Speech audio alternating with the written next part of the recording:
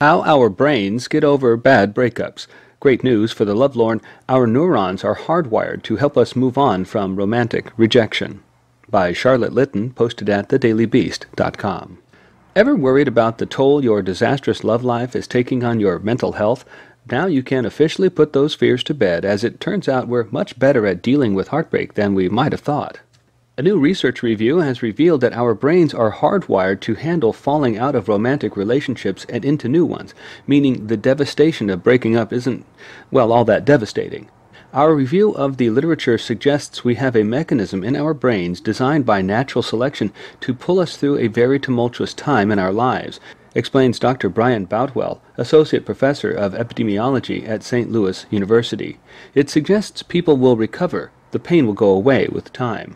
There will be a light at the end of the tunnel, he adds.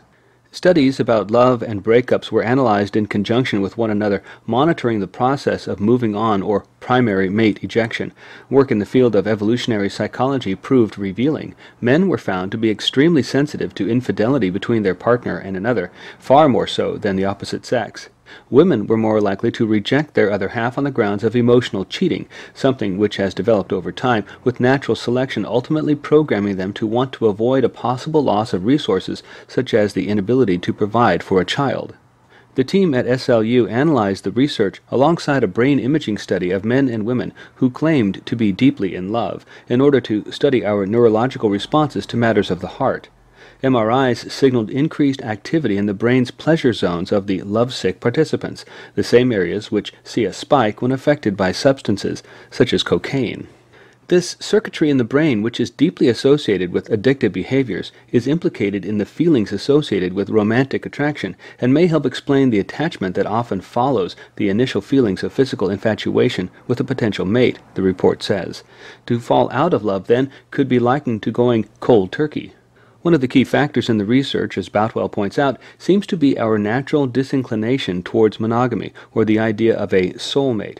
Though we may fall in love in an all-consuming way, this is not to say that it can only happen with one person. If anything, our neurological ability to handle romantic upheaval cements the belief that a one-partner policy isn't how we've naturally evolved. On the hopeful side, if we better understand mate ejection, it may offer direct and actionable insight into ways in which couples can save a relationship that might otherwise come to a stultifying and abrupt halt, Boutwell said. It may seem a little strange to rely on science to tell us how to fix a failing relationship, but if there's a chance it could work, who wouldn't try it?